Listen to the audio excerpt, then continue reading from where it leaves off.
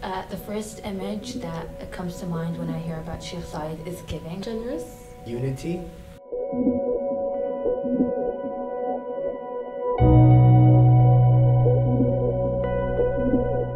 I mean, his whole mission was to unite the 7 Emirates, and in that time it was something that didn't seem like it was possible, and yet he was able to overcome tribal differences and differences between the Emirates and unite us. Whenever someone says Sheikh Zayed, I always think of him as like a leader who wants to give not only to his people but like to all, not just even the Arab world, to everyone around the world. His generosity was beyond like, you know, what any other leader would do to their people. And he didn't believe in investing in oil but in people. He would also appreciate like the power of education. Like Sheikh Zayed paid my grandparents for my mom and aunts and uncles to go to school.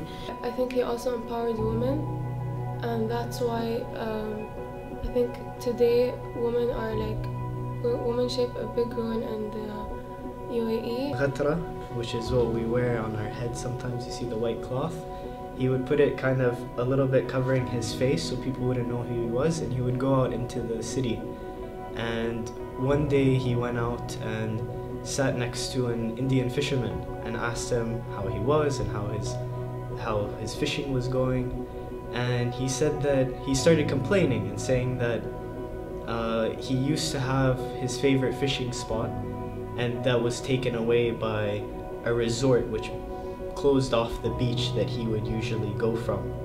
And so he said that he was finding it tough now to find a new spot where he could find as many fish. And so Sheikh Zayed, after hearing this, apparently went and declared that all beach is public property. So my grandfather was the attaché in the US during the 80s.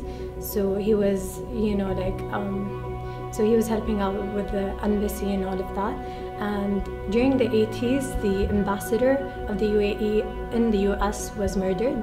And what happened is that my grandfather's apartment was bombed. And the first thing he thought of was going back to his country because he didn't have any other alternative. But Sheikh Zayed said, just keep him there, open my castle gates to him, welcome him and his family.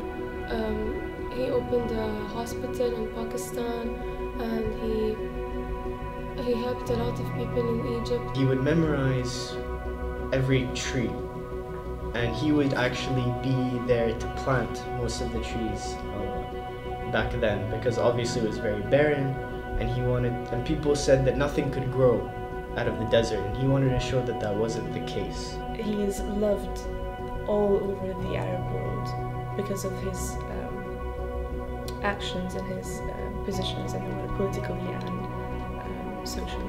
I feel like a lot of people are grateful, a lot of people feel very lucky that we had him as a president. His legacy is shown, like even my siblings who didn't, you know, live during the time when he was alive, they know about him, they know about everything that he did. Sheikh Zayed's legacy definitely carries on in all of us, not just Emiratis but non-Emiratis. Anyone who believes that they believe in the power of unity, and they believe in building something and kind of going against what everyone believes is impossible and actually creating something beautiful.